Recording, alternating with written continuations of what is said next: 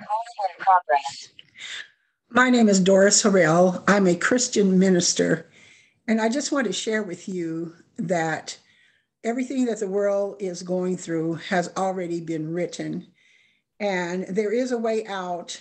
In Matthew 10:28, the Bible tells us that we are not to fear those that can kill your body, but they cannot touch your soul. If you receive Jesus Christ as your Lord and Savior, it doesn't matter what happens to you after that. If you receive what he did, you are going straight to heaven. To be absent from the body, that means death, is to be present with the Lord when you are born again. And so the time is now to say yes to what Jesus Christ did. And we all know what he did. Everyone in the whole world knows what the cross is about, that Jesus Christ came deliberately to die for the sins of the whole world.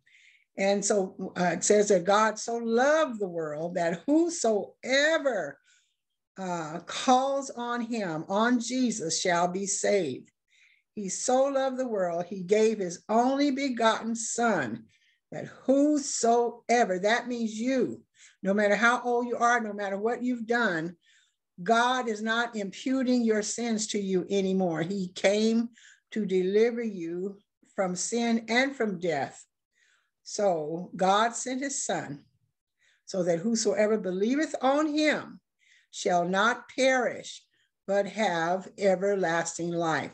So that even if you die, as soon as you receive Jesus Christ as your Lord and Savior, you confess with your mouth that he is Lord, that he did come to save man, and ask him to be your Savior, he will come in immediately.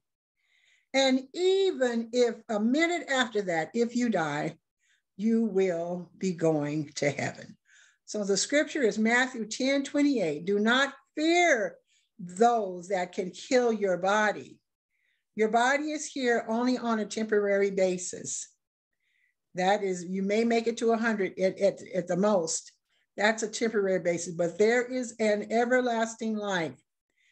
And if you receive Jesus Christ as your Lord and Savior, that God will give you everlasting life, so that you do not have to fear those who will kill you, but they cannot touch your soul. So I am encouraging you all, no matter where you are, who you are, what age you are, what you've done, Jesus Christ died for your sin. He died for the sins of the whole world.